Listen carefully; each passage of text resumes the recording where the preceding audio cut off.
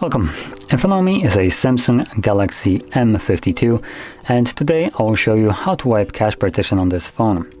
Now, unfortunately for this, we will need to get a cable and plug it into our computer. Began the days where you could just simply hold power key and volume up like you can on basically every other device. Samsung needs to be special, so there is our special cable plugged in into our special little phone. And from here, once you have plugged it in, again we have our special little process to actually boot into recovery mode, because again, began the days of booting the device simply into recovery mode. It needs to now be basically hidden and almost unapproachable to a majority of us, unless you spend some time trying to actually find it. So, if you ever booted into recovery mode before, you probably are aware that you simply hold power key and volume up. Later on, Samsung changed it that you need to basically turn it off, plug it in, and then hold power key and volume up. And now they changed it again, so you need to hold power key and volume down to forcibly turn off the device. That's trust me, that's the only way. If you do it by just turning it off like you would do normally, like this, and hold power key and volume up, don't worry, the device will just boot back up normally, because why not? So yeah, we're gonna hold power key, volume down, and what you're looking for is simply the screen turning off. So we're basically forcibly turning off the device, like so.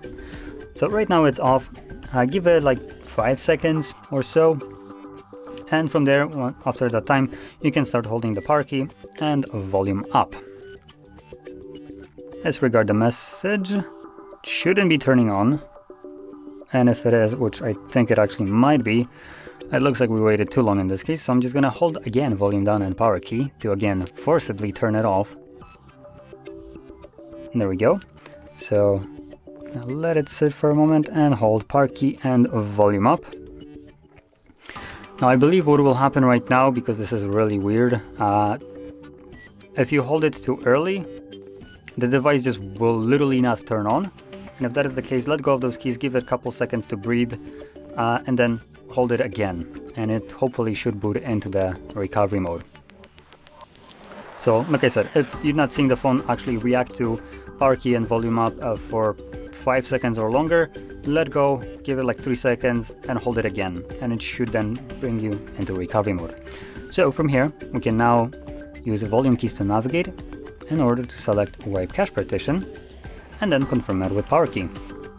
Select yes, the same way, and there we go. At the bottom you can see cache wipe complete, and also reboot system now should be selected by default, so press power key once again, and this will bring you back to Android. Additionally, we can also unplug the cable, it's not needed anymore. It's only needed to actually access the recovery mode. And there we go, we are now back in Android. So, if you found this very helpful, don't forget to hit like, subscribe, and thanks for watching.